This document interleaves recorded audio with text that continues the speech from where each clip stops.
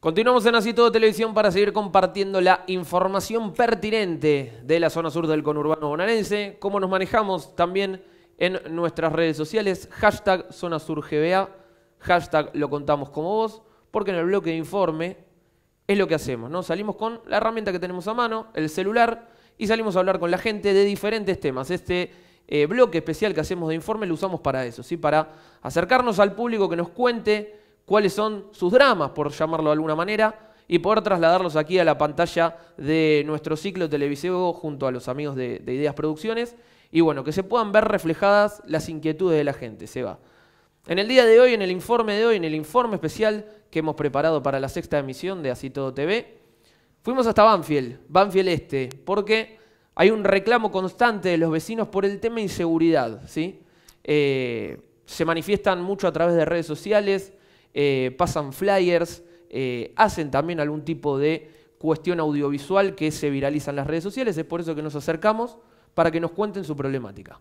Sí, en particular hubo un vecino que se puso en contacto con nosotros y que habló directamente de zona liberada. Exactamente. Zona liberada es un concepto que, bueno, significa muchísimas cosas, que, bueno, es la idea que tienen los vecinos al sentirse desamparados ante distintos hechos delictivos que están ocurriendo en este barrio, muy cerca de la estación de Banfield, General Palacios y Chochabamba. Este es el lugar donde, bueno, a donde fuimos nosotros, hablamos con los vecinos y, bueno, para que nos cuenten primero cómo se sienten y para que nos cuenten también sobre qué fue lo que les ocurrió, hechos específicos que vienen sufriendo últimamente y, bueno, el pedido de ellos es para las autoridades, ya sea del municipio, de la provincia, aunque corresponde a la provincia, ¿no? La seguridad.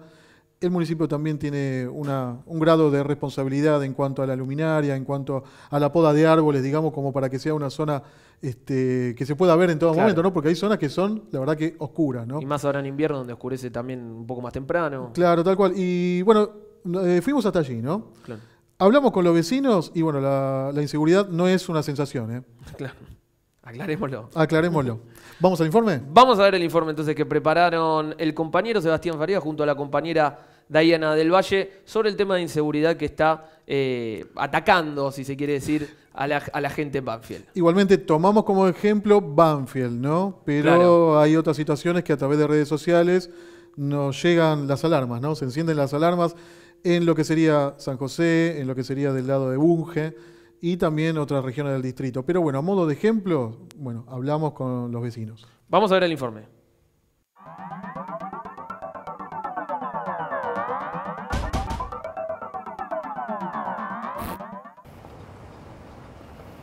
Nos encontramos en la esquina de Chochabamba y General Palacios, muy cerca de la estación de ferrocarril de Banfield, del tren Roca, y a pocas cuadras de la cancha del Club Banfield.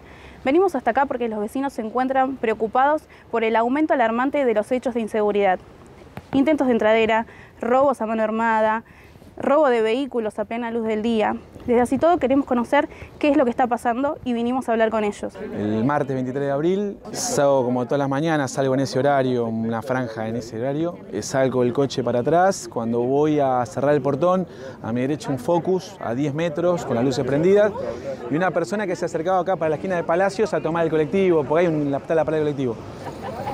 Me pareció raro, pero igual, bueno, cuando fui a cerrar el portón ya esta persona volvió, se me tira encima, nos trenzamos en lucha y tuve Dios aparte que pasaba por esta esquina de Palacios un policía de la Federal, de civil, dejó el auto acá, dio voz de alto porque iba a ingresar otro a mi domicilio, se tirotean y se van. El 4 a las 20:30 más o menos.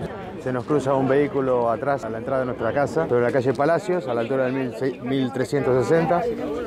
Y bueno, fuimos interceptados por 4 masculinos. Uno quedó en el vehículo, 3 se descendieron, nos obligaron a bajar del vehículo antes de ingresar a nuestro domicilio. Los 3 que quedaron arribaron al interior y bueno, sustrajeron bienes, relojes, todo, electrodomésticos, lo que encontraron a su paso. Dinero. Tuvieron la delicadeza, como estuvimos tranquilos de no tener sobresaltos, ¿no? Pero estaban armados con revólveres y a su vez con un machete. Necesitamos más protección con los chicos, con los grandes, con todos. No podemos salir de la casa por el robo que yo ya les dije a ustedes, apuntándonos con un revólver en la cabeza a mi hijo, a mí, y nos salvó la pequeña alarma vecinal, que tomaron conocimiento los vecinos, entonces se asustaron, se pusieron nerviosos y no robaron el auto, no lo pudieron robar porque no lo pudieron poner en marcha. La entradera que tuvimos en mi casa, por el pasillo, nos robaron también, afortunadamente no nos hicieron nada porque estaba con los chicos, y nos robaron en Maipú y el auto en Maipú y Belgrano a las 18 horas para cometer un asalto, porque después apareció en Lanús a las 2 horas.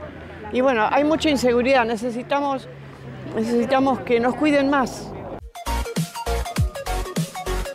Musiquita.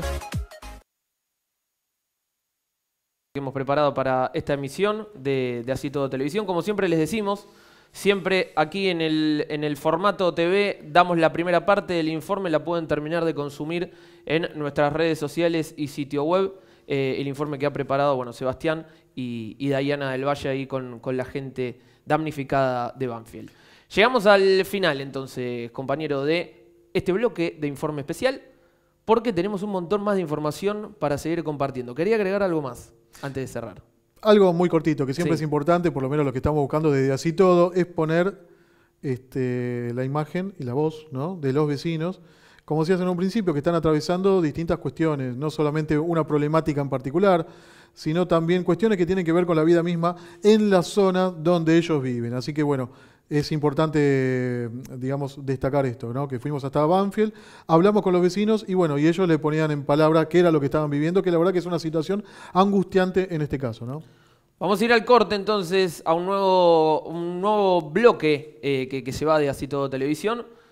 Todavía falta. Porque falta mucho. Ya va a estar con nosotros la concejal Silvia Sierra. Vamos a también a tener el informe de espectáculos, una nueva obra en el Teatro Roma de Avellaneda. Así que le decimos a ustedes del otro lado que se queden, que ya seguimos con más.